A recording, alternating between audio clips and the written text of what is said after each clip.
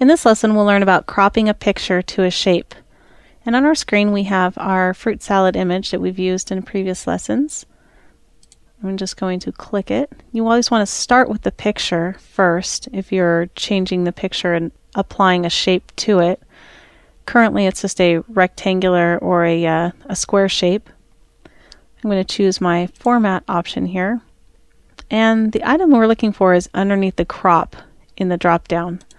Click the drop-down and choose Crop to Shape.